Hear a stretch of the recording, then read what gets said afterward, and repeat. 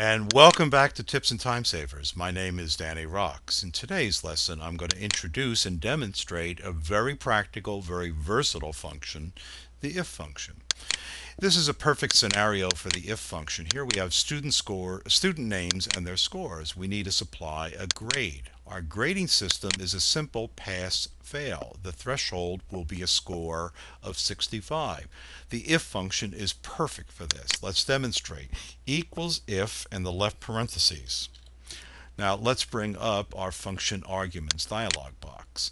Okay, the if function, the definition is that the if function checks whether a condition is met, and it returns one value if true and another value if false. So our first argument is the logical test. The logical test is any value or expression that can be evaluated to either true or false. So in this case, we will say if our score, in other words, cell B4, is greater than or equal to 65, then the value, if true, will be pass.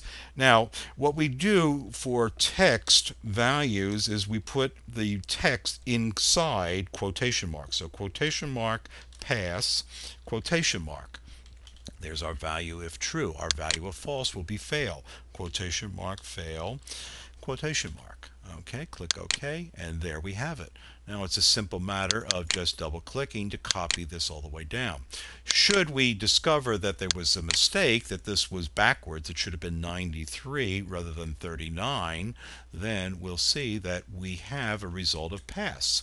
Okay, if we want more nuanced grading, we can still use the if function. Notice that right here we have a rather more complex, highly nuanced grading system. Let's once again take a look at the function arguments dialog box. Our logical test is saying take the score in cell B4, and if it's greater than or equal to 90, the value if true is excellent. And once again, notice the placement of the text inside the quotation marks. The value if false, we are using multiple if functions. So we're nesting multiple if functions inside our main if function. We can nest up to 7 different if functions in our formula. Let's take a look over here. Let's copy this down.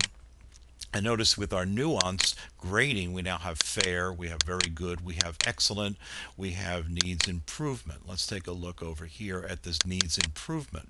The logical test is the score. If it's greater than 90, the value if true is return excellent. The value if false are all these multiple if functions that are nested inside.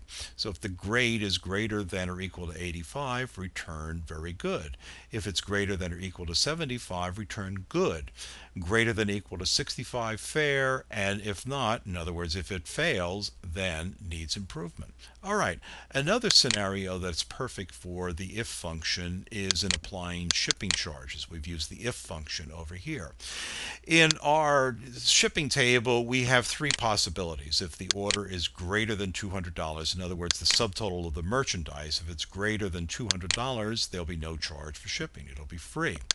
If it's greater than $100, then it's an 8% charge. If it's less than $100, a 10% charge. Well, let's look at a very simple application over here.